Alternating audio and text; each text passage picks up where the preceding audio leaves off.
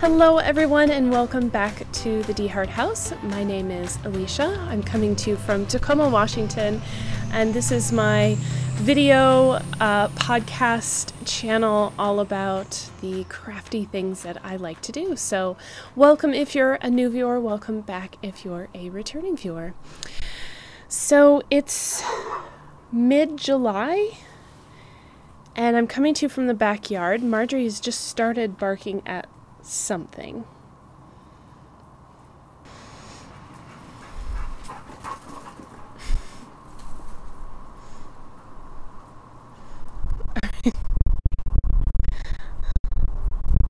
So it is mid-July, it's 80 degrees Fahrenheit outside. It's a beautiful, beautiful day.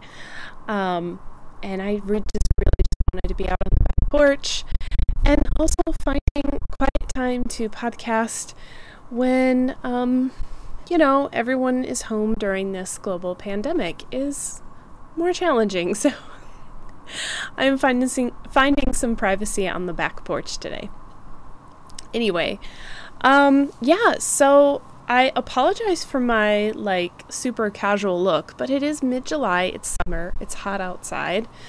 The sun has now moved, it's in the afternoon, mid-afternoon, and so there's nice shade back here now without being too shaded. I did want to show you how long my hair has been getting. Now, usually I grow my hair out and then just chop off 6 inches or something. That's not anything new with the pandemic going on. However, now I really want to go get my hair cut. It's to that length where I really want to go get my hair cut, but options are limited, and I have a feeling options will become even more limited in the near future. I have pepperoni, which means I hold all the power.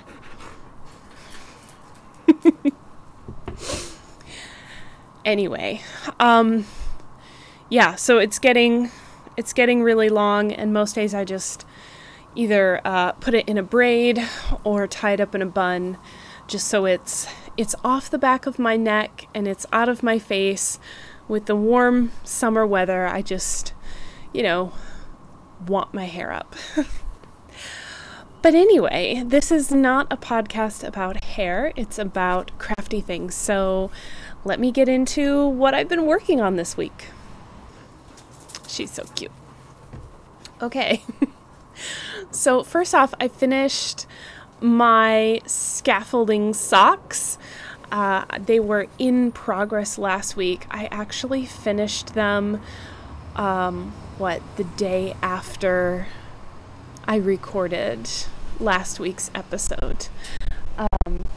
So they've been sitting on the blockers here. I had some really nice days to take photographs, and so the pattern is actually up and posted. It just went live on Ravelry before I sat down to record this episode, which is really fun. And as my neighbors drive by, I'm sure they're wondering what on earth I'm doing. Oh well.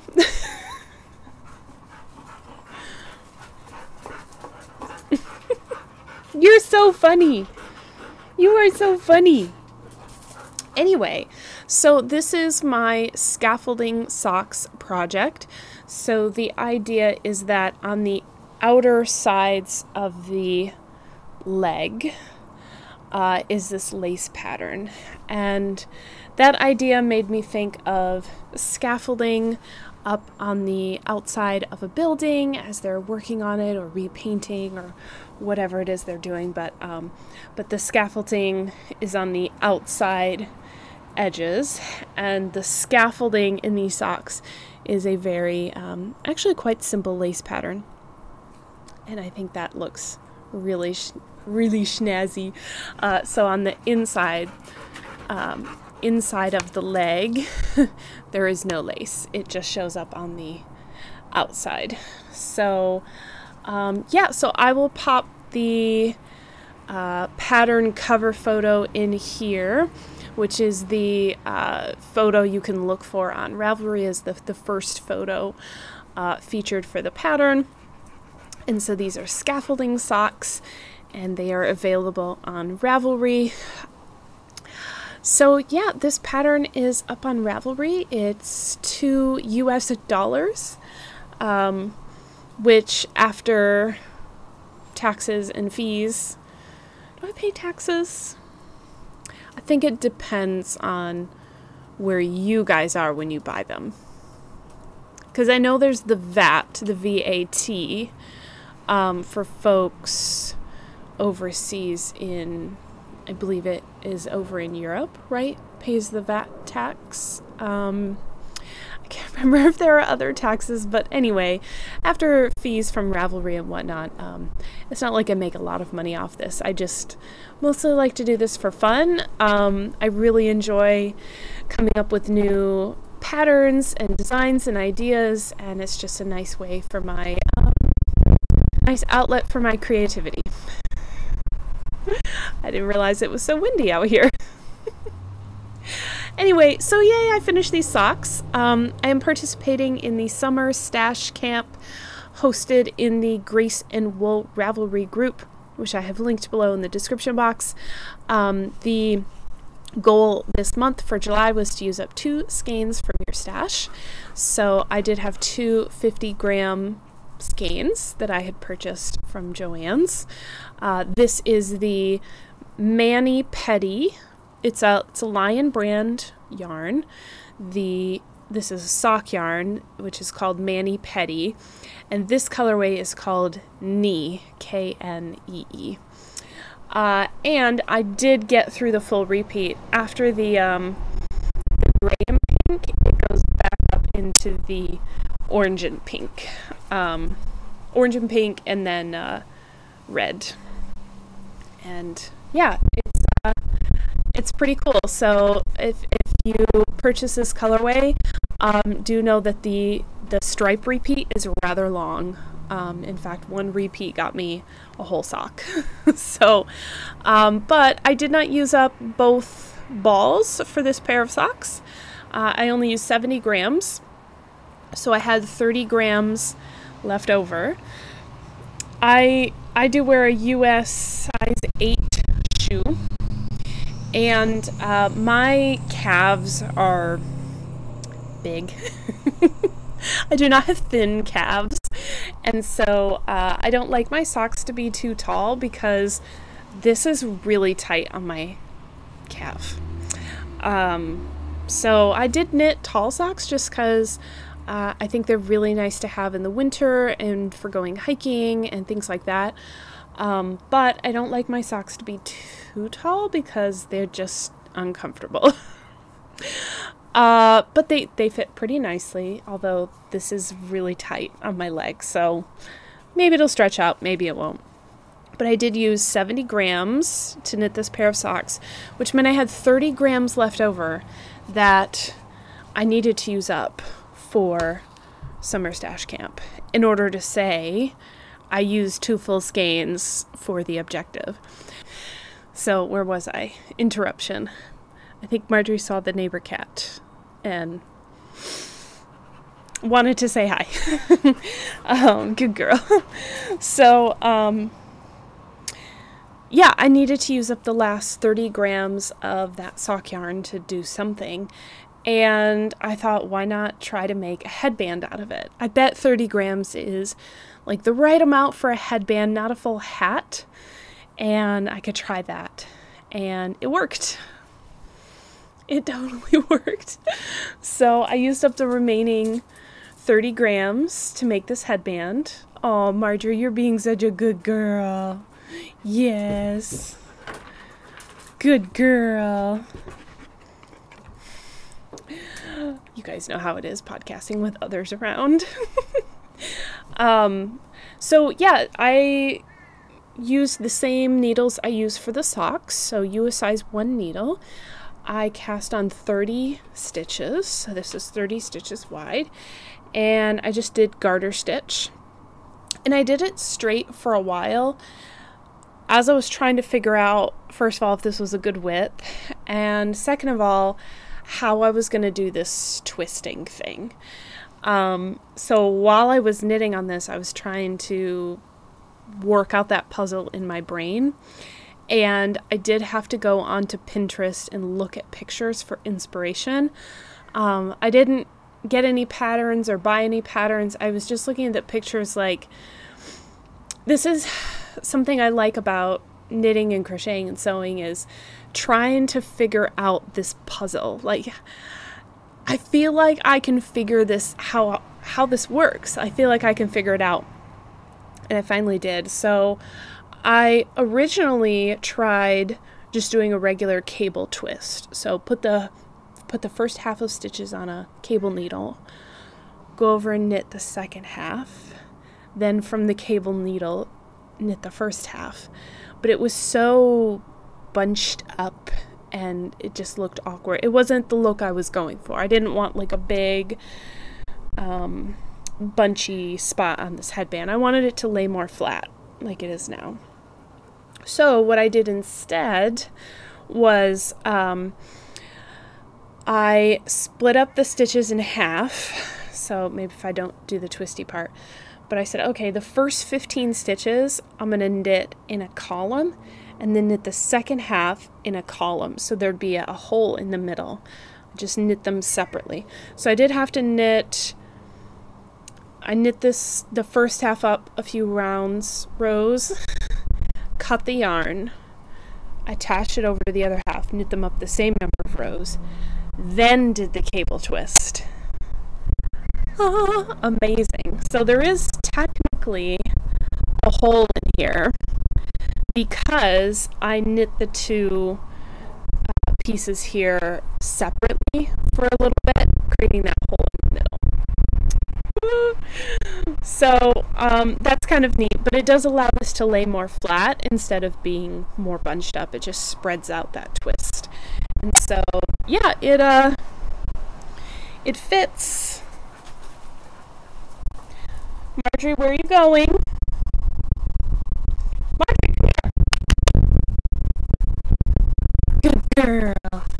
Good girl. Another reason for having my hair up so I can show you. It fits. I like it. I can do the, pony on top. I think this is just a really nice way to use up some of that extra sock yarn. So yeah, 30 grams garter stitch. Took me a little while to figure out the twisty bit, but I finally got there and I'm really happy with it. So with these two projects combined, that used up both skeins of the mani-pedi yarn. So that counts for Summer Stash Camp for the month of July. Also Stash Dash, right? And then today, this morning, so after I finished those projects, I decided I was going to work on one of my whips. And the whip I decided to work on was my Coopworth sweater, which I have sitting over here. So this Coopworth sweater is something that I spun the yarn for and then picked out the pattern and started knitting it, right? And now it is officially off the needles. It's not finished, but it's off the needles. So this pattern is Campside Cardi by Alicia Plummer.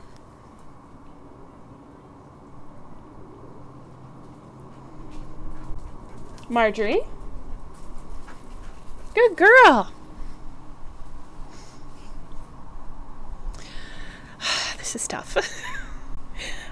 So Campside Cardi by Alicia Plummer, and it's done. It's done. Last week I showed this to you guys. I had the body and one of the sleeves done. So I finished the other sleeve a couple days ago, and then this morning I finished the collar. Yeah. So all the ends are still on here. They need to be woven in. I need to wash this and give it a good block. So I am not calling this finished yet. It will be finished once I do those things. But it did come off the needles this morning, and I'm very, very happy with the result. I tried it on. It fits nicely even before blocking. So I think it'll fit really nicely after blocking as well. So I'm going to take some pictures just to show before and after blocking. I think this lace, the lacy bits here, are just going to open up nicely after I block it instead of being kind of bunchy like this. And yeah, so it's finished. I mean, I'm trying to show you guys. Maybe I'll show you the back of it. Yeah, it's hard with the sunlight, but yeah, it's finished. So I did knit, what did I make? The second size or the third size? I'll have to look that up, but I did modify the pattern a little bit. I did change needle sizes so I could get gauge. I think I did one of the charts. I might have done a few more repeats or something to get a little bit more length. I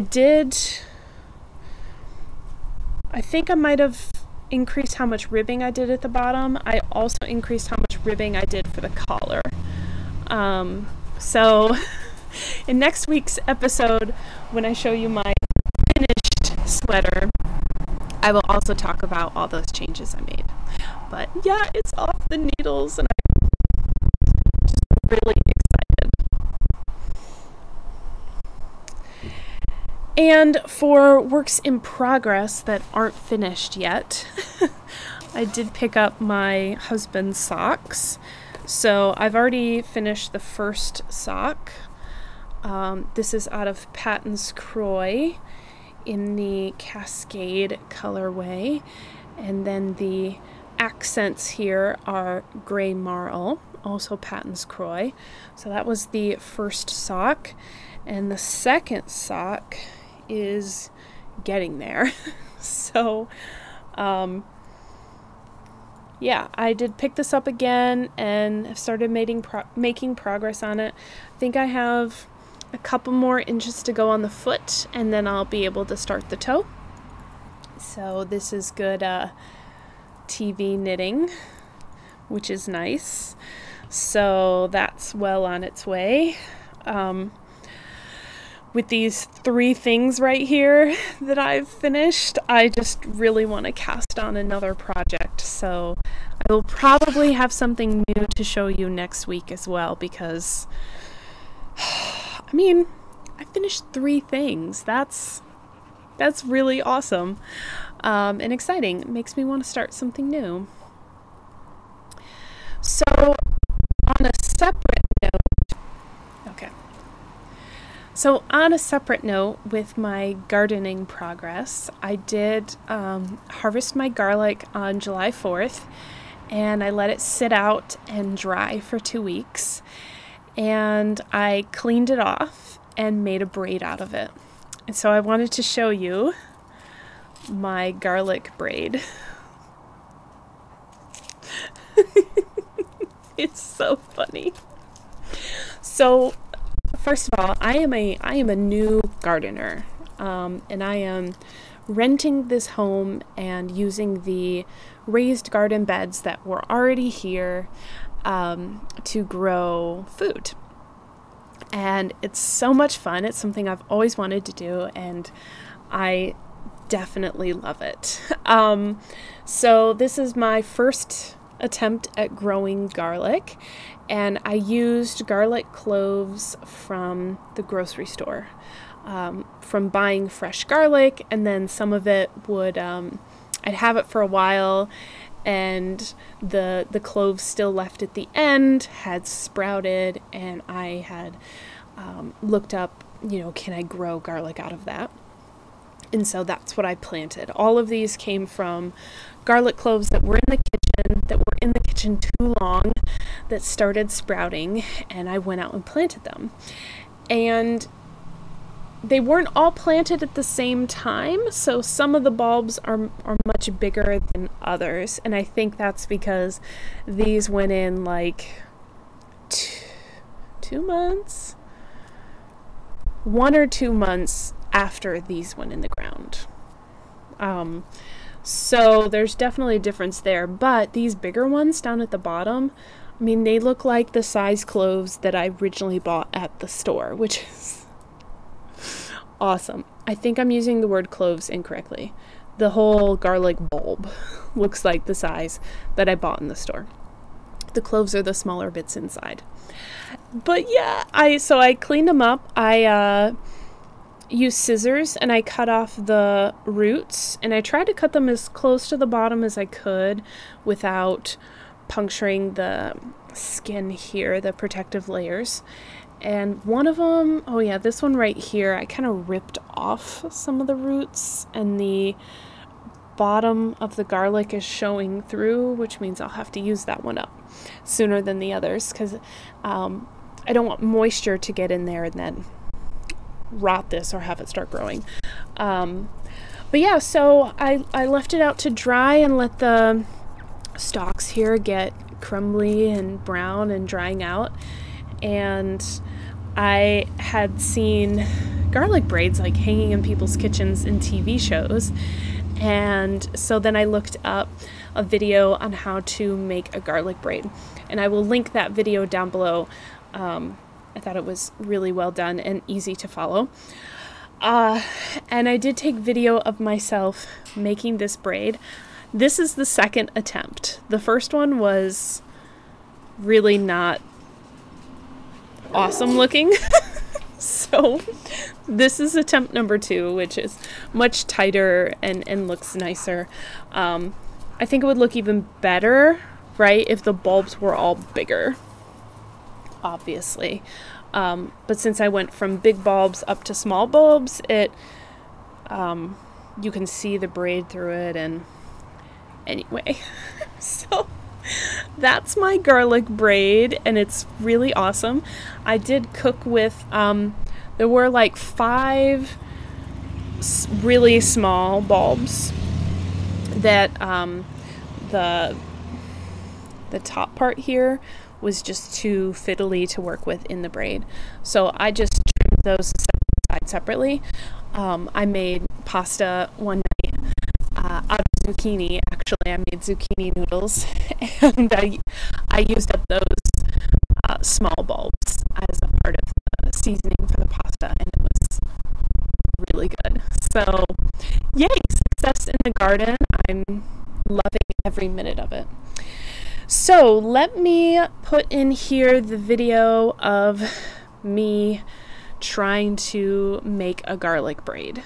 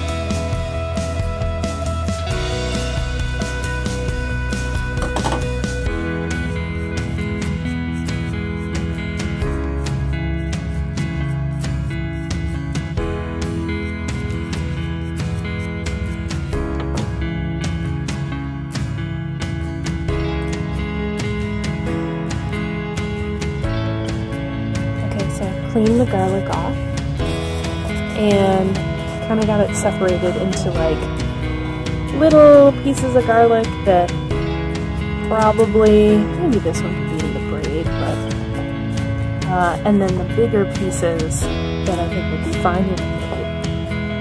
And I'm gonna try braiding up my garlic, but oh my gosh, it looks so good.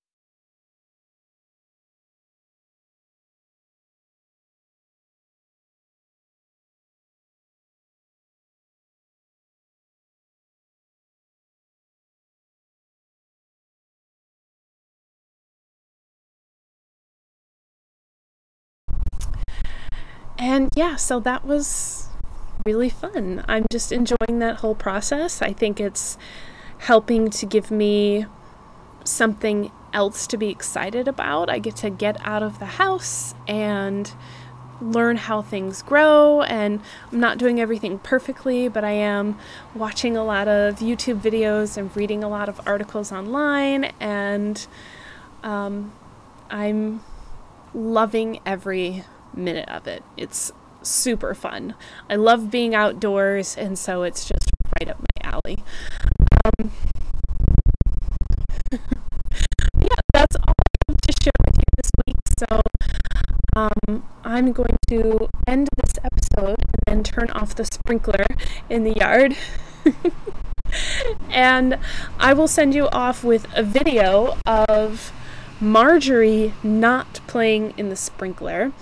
And I will see you next time. So until then, happy crafting, whatever your craft may be. Stay safe, be well, and I'll see you next time. Bye! Marjorie, do you want to play in the sprinkler? Played in the garden hose already. Yeah? Okay. There's a sprinkler set up. Let's see what this is like.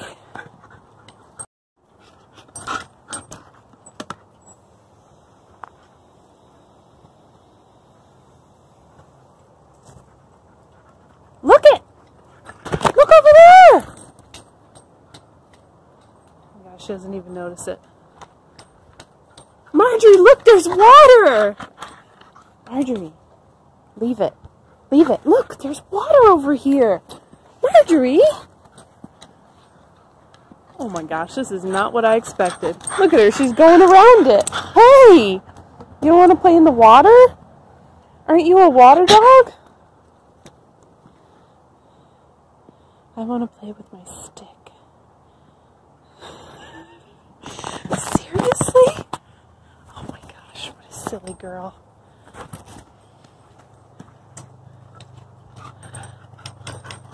You don't want to play in the sprinkler? Ouch. Well, what on earth is happening? You would have been all over that 5 minutes ago. I put her stick on top of that shelf. It's sitting right there. So she is sitting right here, asking politely for it. And the sprinkler is just twirling over there, and she's not doing anything.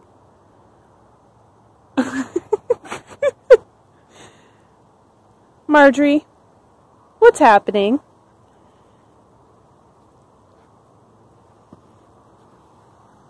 I was watering the garden, and you had to get your face in the hose.